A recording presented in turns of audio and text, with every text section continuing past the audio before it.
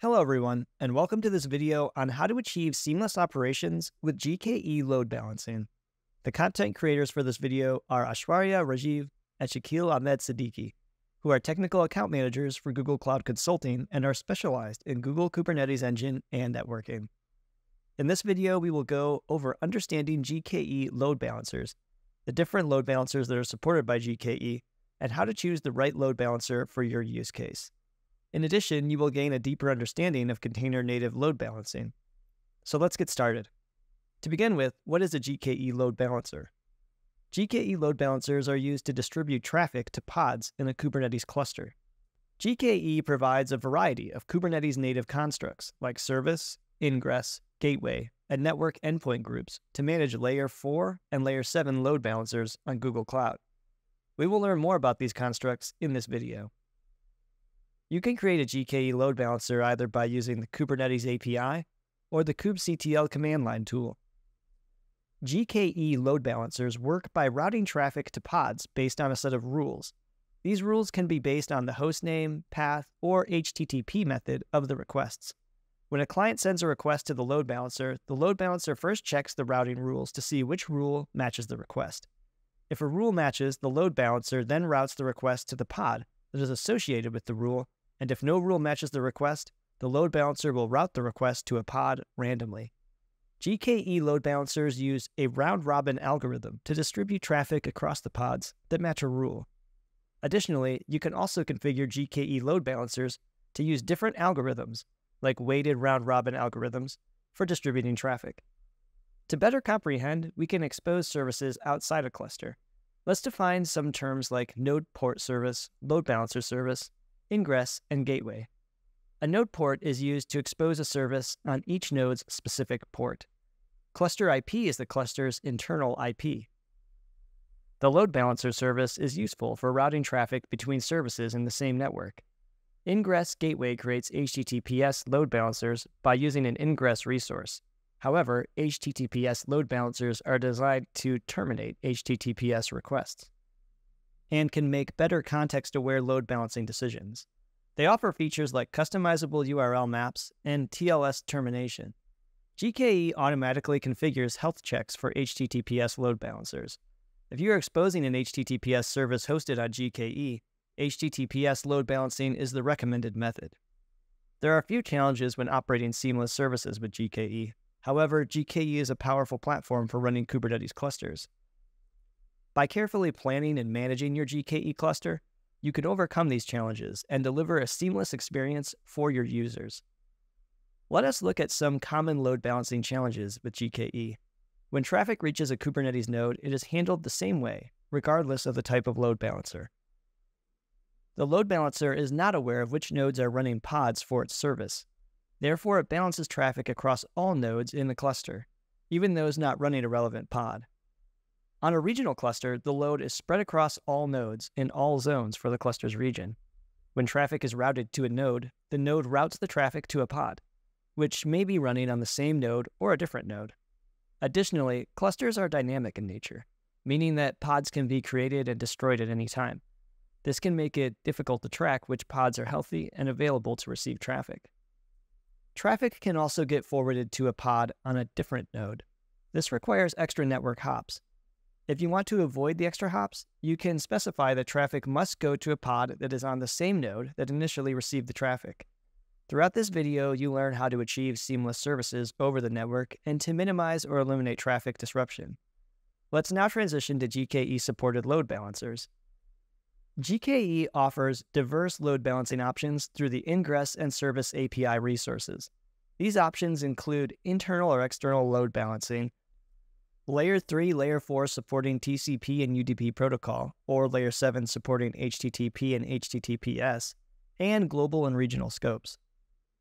This table maps GKE objects to Google Cloud Load Balancers, where the GKE resource and GCP resource columns correspond to each other.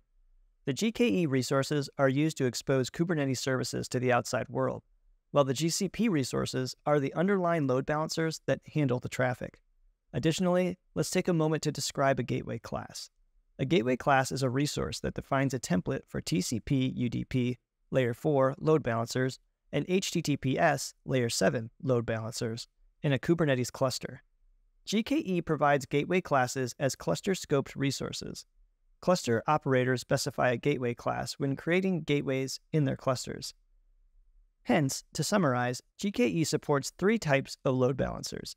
Layer 4 TCP/UDP pass-through load balancers, which forward traffic to pods within the same cluster without proxying or processing. You can create it using the service API with the type load balancer annotation. Layer 4 TCP/UDP proxy load balancers, which forward traffic to pods within the same cluster with proxying capabilities for tasks like SSL termination and header rewriting. It is created using standalone network endpoint groups and an external load balancer. And lastly, Layer 7 HTTPS proxy load balancers, which forward traffic to pods within the same cluster with proxying and HTTPS routing capabilities. You can create it using the Gateway API or the Ingress API. Let's now see what a GKE Load Balancer controller is and how you can use one for internal load balancing. GKE Load Balancer is a Kubernetes add-on that uses Google Cloud Load Balancing to distribute HTTP and HTTPS traffic across pods. They are scalable, highly available, easy-to-use add-ons that integrate with Google Cloud Load Balancing. They can be configured via YAML. The controller is composed of 2 parts. The first part runs in control plane nodes and watches load balancer services and Ingress API. The second part runs in the infrastructure and watches multi-cluster Ingress and Gateway APIs. In order to use this controller, enable the add-on in your GKE cluster and then create an Ingress resource to define traffic routing. The controller will then create and manage load balancer resources. Now, let us understand the GKE Gateway controller and how it is used for external load balancing. The Gateway controller is Google's implementation of the Gateway API for cloud load balancing. Similar to the GKE Ingress controller, the Gateway controller watches a Kubernetes API for Gateway API resources and reconciles cloud load balancing resources. It then implements the networking behavior specified by the Gateway resources. The GKE Gateway controller is essentially an evolution of Ingress. There are 2 versions of the GKE Gateway controller. Single cluster manages single cluster gateways for a single GKE cluster. This controller is generally available. Multi-cluster manages multi-cluster gateways for 1 or more GKE clusters. Both gateway controllers are Google-hosted and monitor the Kubernetes API for GKE clusters.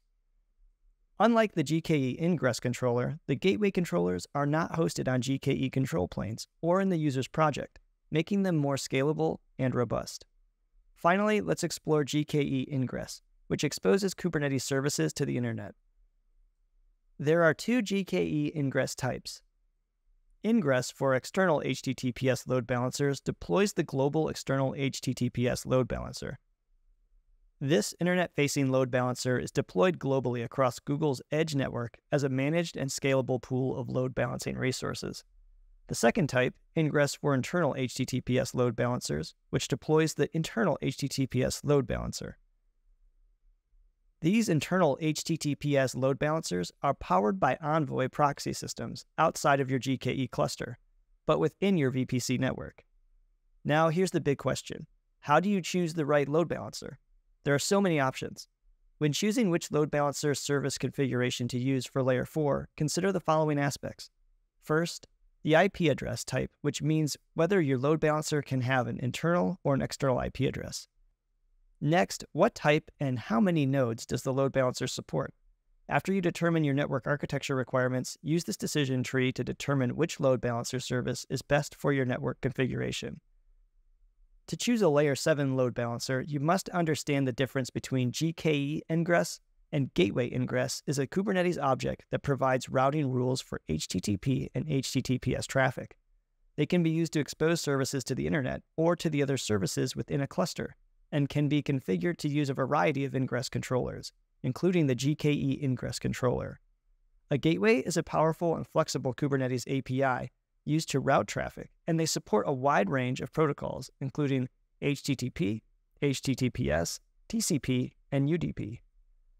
It can create complex routing configurations, including multi-cluster routing configurations, which allow traffic to be routed between clusters in a distributed environment.